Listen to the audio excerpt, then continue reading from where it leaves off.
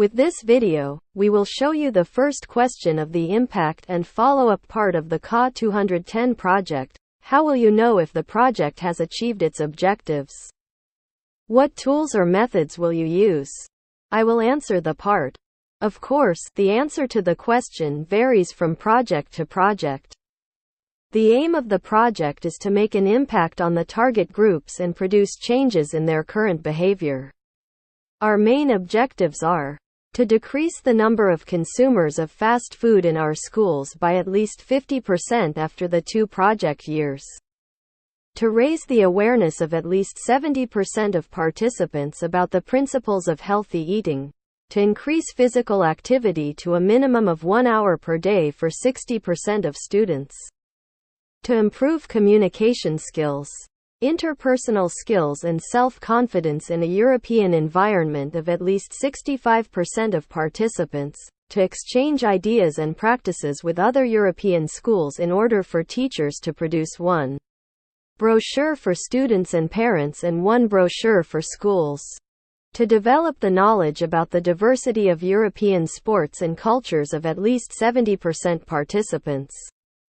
In order to assess the extent to which we have managed to reach the proposed objectives, we will use a variety of tools and instruments. 1. Initial and final questionnaires applied on participants by each partner, to measure changes in behavior and approach to healthy habits, to measure objectives 1, 2, 3. The questionnaires contain very clear questions which facilitate the accurate measurement of the pre- and post-project reality. 2. Initial and final questionnaires applied on the target group by all partners, to measure 0103 at the level of the entire target group and indirectly the efficiency and effectiveness of dissemination by participants. 3.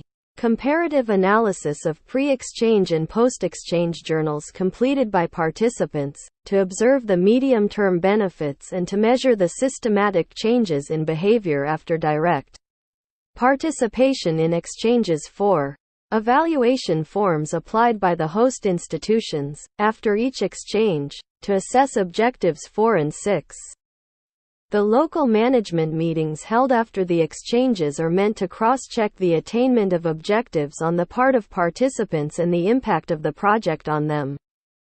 Students report to the coordinator and also complete self-assessment forms accompanying teachers complete individual evaluation sheets for participants. 5. External evaluation of brochures through online channels and face-to-face feedback provided by students, parents, teachers from other schools, applied at the end of the project, to measure objective 5.